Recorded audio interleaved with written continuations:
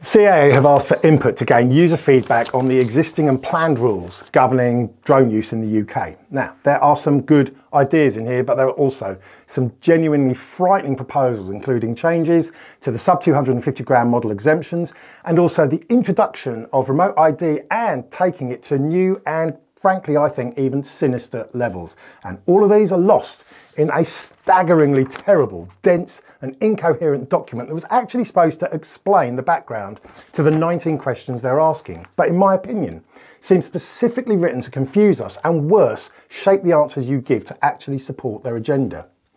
We have got just a couple more weeks to respond to this, so here is a quick outline on why you have to take this survey and I think stand up to what they're proposing.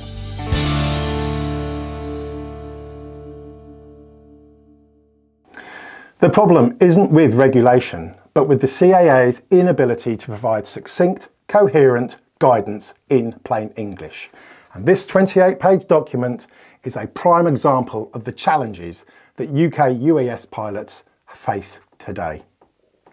That's not my quote, but it's actually a quote from the very type of person the CAA are asking for input from, a user of the Grey Arrows Drone Club forum.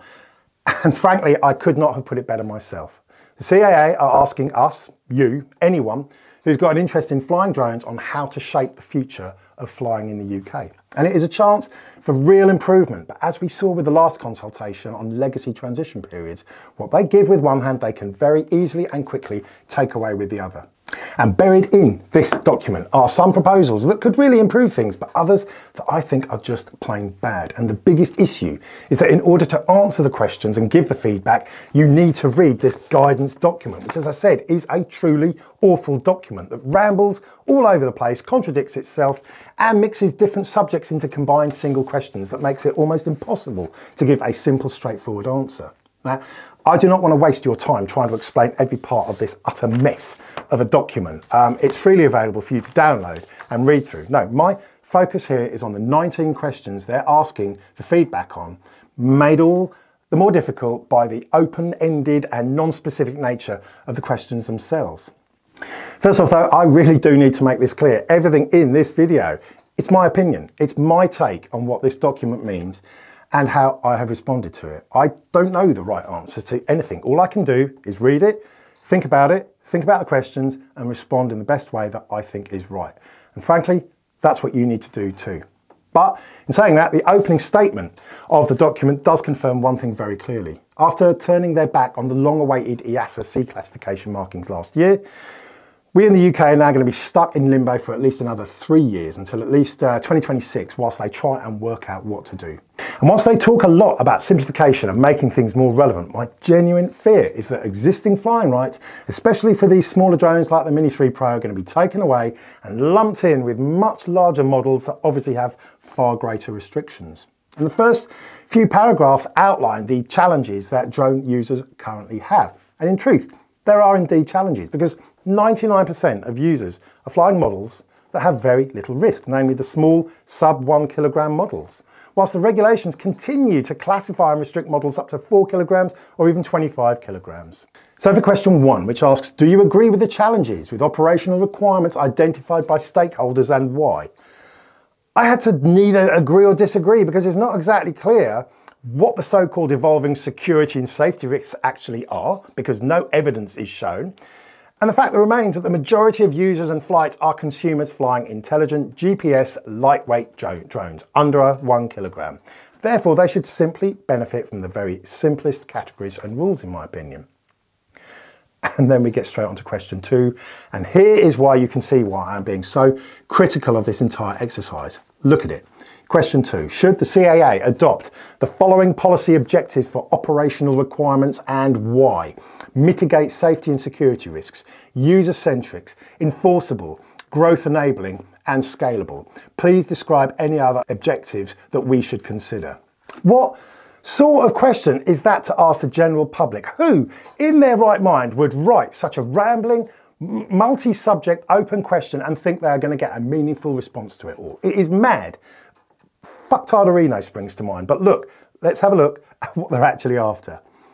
The explanatory text talks about the hope to mitigate safety and security risks, to protect flyers, operators aviation and the general public from harm caused by misuse of UAS.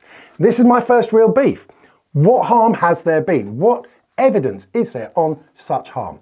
Is this based on actual evidence, or is it just based on fear-mongering? So here I answered a no, because I don't actually see a genuine, real current security or safety threat. None has been proved.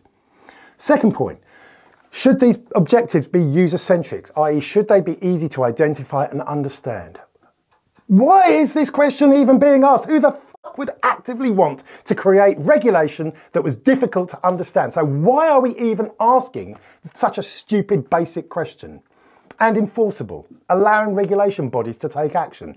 This is a good one, and I'm going to come back to that, really. But for now, surely by definition, rules should be able to be enforced.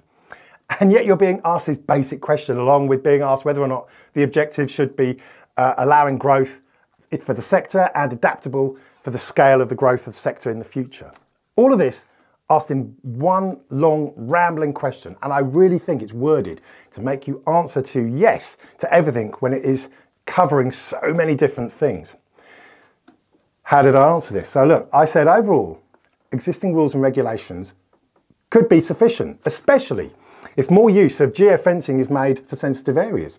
Mitigation should only be on a proportional basis and based on actual evidence. Enforcement should again be proportional and only target those with a clear intention on disruption or misuse. It should not penalise users making simple errors. I did my best. Question 3, which they just seem to throw in for fun. Do you value international alignment in operational requirements, and why?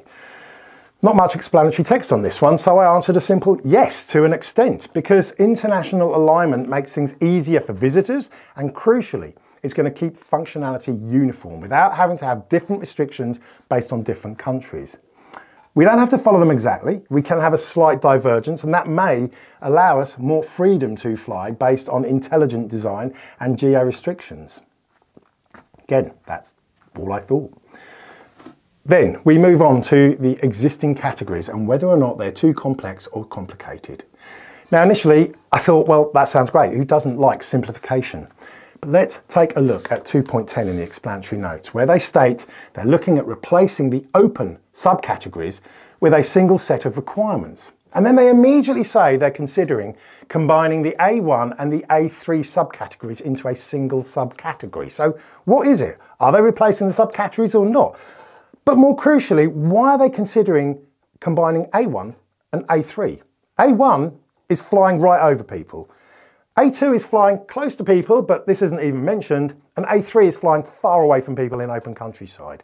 Now, I genuinely don't know if I'm just being thick here, but how can it make sense to combine A1 flying over people with A3 flying far away from people and presumably impose the same rules on what are fundamentally totally different risks? How are we supposed to make an informed decision and give feedback on such contradicting options devoid of any detail? It's absolute rubbish. So for question 4, should the CAA rename the operational categories and subcategories? I answered yes, but only to make them more meaningful. The term open category is as simple as it gets. But having subcategories called A1, A2 and A3 means nothing to anyone. So yes, why not take a tip from Von Seal and call it what it is? Over, near or far away. Simple. But for question 5, should the categories be simplified? No. What is there to be gained by combining rules for flying over people in congested areas with rules for flying far away from people in the open countryside? The subcategories identify the different types of flight with very different types of risk, and they need to stay separate. So that's what I put down. And then just for good measure, question 6 asks whether they should differentiate the rules for model aircraft. Now that was actually a simple one for me, because I think, very unfairly, model aircraft flyers have seen so many of their flying rights eroded because of being treated like drones, which to me makes no sense. So for question 6, I answered that yes, model aircraft, when flown or controlled directly from a flying club location, they should absolutely have separate regulations, as they present very different technical abilities, far lower risk, and usually a higher flying skill of the operator. So absolutely split them off. So far, so good. Sorry if I'm ranting. I do feel strongly about this, as you can tell. But look, I feel strongly because of what I'm about to talk to next. One of the real nasty questions that could really mess up how we fly with these smaller sub 250 gram drones like the Mini 3 Pro. Sections 2.13 to 2.14, they talk about the freedoms and exemptions of sub 250 gram models, causing confusion, and also specifically confusion on when a sub 250 gram model is actually a toy. And then 2.15 on here, they talk about whether or not these exemptions remain appropriate because of the risks they pose. They mention the risks of entering restricted airspace or unlawfully collecting personal and sensitive data. What does this specifically mean? Is this a direct response to the so-called auditors that are using drones to constantly buzz police stations? If these drones are being used to fly near places they don't want them to fly, then use geofencing and make the case for not flying near police stations, exactly the same as in place for prisons. Removing the freedoms that these little drones enjoy just because a few dickheads are pissing off the police is not the answer. So for question 7, should the CAA simplify exclusions from operational requirements, and why? My answer was a very emphatic no. These small drones pose near negligible a threat to safety and their use is widespread. Reliance on geo-restrictions should be increased to avoid sensitive areas. Any model with a camera is clearly not a toy and should have GPS awareness. That's all that's needed here. We should not allow the CAA to remove this single best thing about owning these tiny small drones and remove the freedoms they've got. So do not underestimate the importance of question 7. Let me go on to the next section. Oh, I'm running out of breath here already. Transitional arrangements for existing models. Now, we have heard this before. The existing models that do not have the new EASA numeric C classifications. But here they're actually expanding things to include all new models, current models that are being produced up to the new deadline of 2026. So to be clear, they are talking about new models like the Air 3 that has only just been released and has got its nice new C1 marking on it, that the CAA have chosen to ignore. And they're basically saying, if it's built and sold before 2026, then it won't have the new design features that we are going to design, so it's therefore going to be transition. And what should we do about it? Then they go on to mention the sub 250 gram category again, being able to be flown in A1, i.e. over people, and A3, far away from people. But they don't make any mention of A2, near people. Why? Where's that gone? But then they immediately contradict themselves with the next statement, saying that UAS less than 25 kilograms can only be flown in A3. Basic maths here, 250 grams is less than 25 kilograms. So what is it? If they're trying to say more than 250 grams but less than 25 kilograms, then say so. It's this sort of vagueness that is making things so difficult for us. Either way though, how long are we to stay in this purgatory of transition? We had it for 2 years. Then last year, they made all new drones still transitional. And now they're saying that we've got this for another 3 years. And still I don't get why they are lumping a 500 gram drone with a 25 kilogram drone. So for question 8, should the CAA change transitional arrangements for users of UAS without class marks? I answered yes to an extent, because there is no evidence to suggest that a drone bought today will suddenly become dangerous after 2026. It was the CAA that abandoned C classifications before they had an alternative, which is already unfair to everybody in the UK. There are new models sporting the new C1 label, so the transition arrangements should be changed to permit C1 label drones to have the same freedoms that they're enjoying in Europe. And if new designs do come out in the future with new class markings that permit new exemptions or freedoms, whatever, then those new permissions can apply to those new models. So again, a massively messy but really important question to answer here. And so on to the next section, authorizations and risk assessments. Section 2.20 to 2.24, they're relevant to 99% of users. These talk about the processes for complex flight authorizations, only focusing on professional users flying complex and far riskier flights. 2.25 to 2.27, they're also relevant to many amateur users. They talk about the A2 CFC and the GVC, the General VLOS certificate. But staggeringly, they then talk about bringing in 2 more levels of certification called Remote Pilot Competency, Basic and also Advanced. Really, just how many levels of competency are required to fly a drone? I think they understand, though, this is going to be a fairly narrow market here, because they simply state, we welcome feedback on these proposals, in a line that isn't a question, I think. It certainly doesn't appear on their online form. So I think most of us can probably jump straight on to Chapter 3, Product Requirements, where they make some claims that I think are simply plain wrong. Section 3.1 claims that today most safety and security risks are controlled by actions of the pilot, but in future the control should be by the drone itself. Sorry, disagree. Most GPS models already have got geofencing controlling sensitive areas. The biggest uncontrolled risk is simply flying too close or fast to people. Just like the biggest risk of cars is driving too fast or close to other cars. How can any design stop this? Geofencing already exists, and it could be improved to be an effective block for flying in sensitive areas. Again, for the majority of users, what more can be done to the design of a drone itself to make it safer? Are we just complicating things for everyone just to satisfy the requirements of a very small minority of models or types of complex flights? They then go on to talk about existing regulations, including the class markings, the ones that they turned around and stuck two fingers up to last year. And then, however, the next few years, they plan to work with manufacturers and other stakeholders to adopt new requirements. Again, lots of words there, but very little actual meaning or hard facts here. They then ask you in question 9, do you agree with the challenges identified by stakeholders? They're not telling you who these stakeholders are or what the actual challenges are. So, for question 9, I had to answer an emphatic no. I disagree. You don't advise who the stakeholders are, but fundamentally the class markings are quite simple. CO, C1 models make up the vast majority of models flown by amateurs and even professionals. These models already have specific technical requirements that have safety to their very core, and they are accepted throughout Europe and cause very little confusion. So what is trying to be fixed here? To me, answering yes to this last question would only build their case for what they propose in the next few questions, which is what I am really worried about. So very quickly, moving on. Next section talks about policy objectives. Again, didn't we do this in section 2.5? Again, they talk about the opportunities to mitigate safety and security, making things user-centric, growth-enabling and scalable and internationally aligned. Again, lots being squashed into one question here. Again, no evidence of actual safety or security threat, so this was a no from me. People intent on doing bad will always find ways to misuse equipment. Misuse of UAS can be summarised by flying a larger model too close to people. Smaller models present practically no risk here. And for criminals and so-called auditors, then make more use of geo-restrictions to help mitigate this.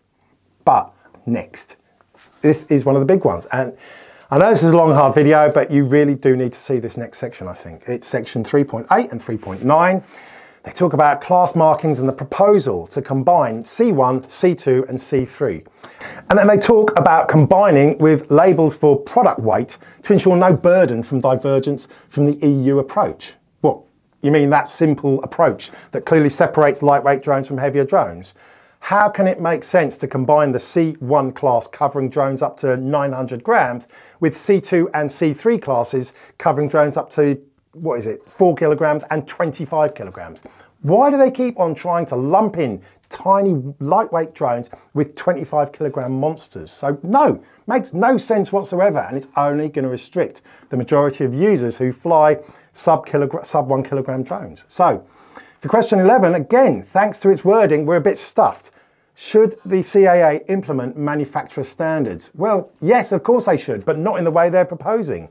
Just re-implement the EASA-based C0 to C4 classes, as these are understood and clear, and specifically focus on clarifying the C0 and C1 rules, because these make up most models flown today.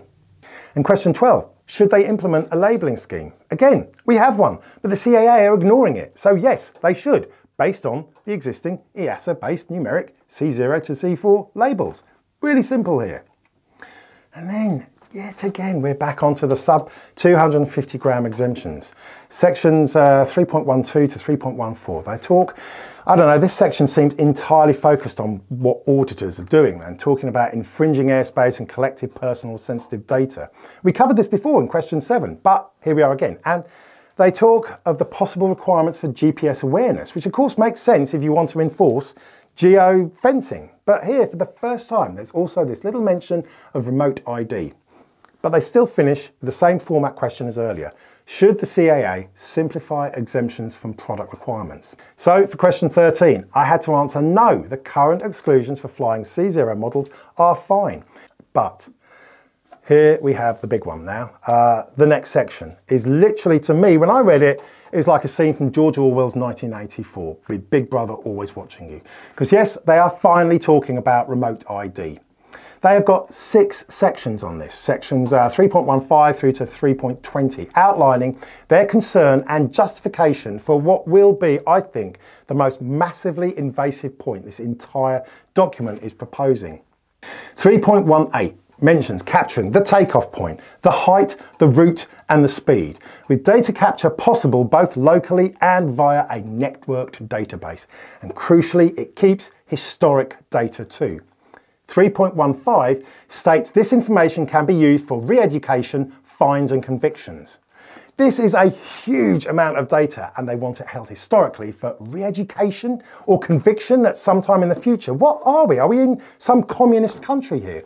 This opens the door for complete data harvesting by the CAA to actively chase down anyone they think that made an inappropriate flight, despite them not even being present in the first place or being in receipt of all the facts of the flight itself.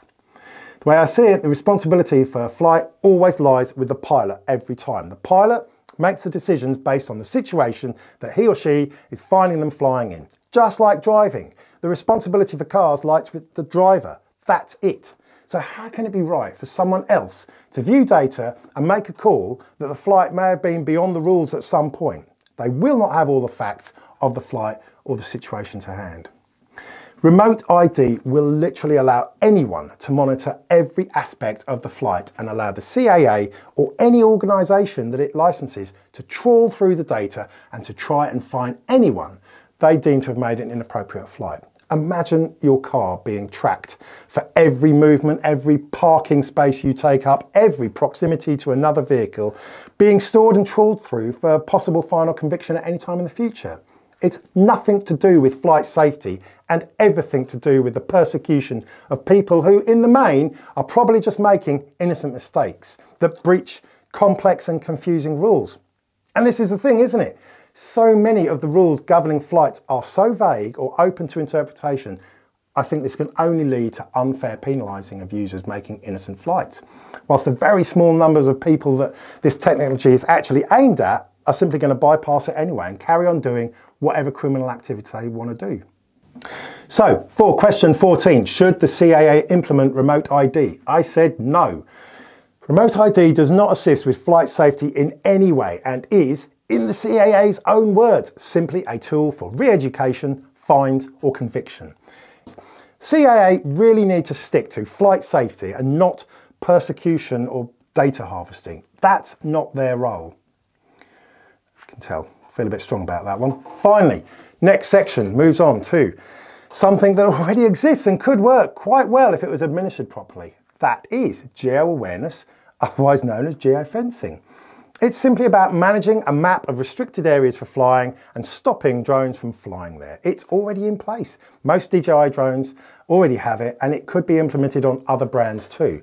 Now look, some people do get annoyed by it, but to me it is easily the easiest, simplest and least intrusive way of stopping drones from flying in the wrong place. So for question 15, should the CAA implement geo-awareness? I said yes.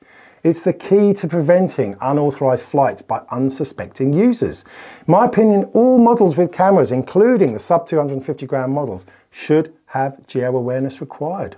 Also, height-based geo-restrictions. I think they're massively underused but could really help. A drone flown under 30 metres high is no threat to any other aircraft. So height restrictions should be used far more widely to allow us to fly lower level drone flights in more areas. But look, to be honest, after this point, the document and questions are thankfully a bit more lightweight. Question 16, should there be requirements for user guidance? Yes. You can't drive a car without learning basic user guidance, and drones I think are no different. So I think most DJI drones already have a bit of documentation or user guidance during the initial setup process. So it's already working. Yes, by all means bring it in. Question 17 though, that was an interesting one. Should they introduce user validation as part of the setup process? So here what they're talking about is cross-referencing against the database of flyer IDs and operator IDs. And here my answer was no, because whilst it actually sounds good in practice, you are then mixing technologies and data from completely different bodies. You have to be able to register more than one drone against the same ID.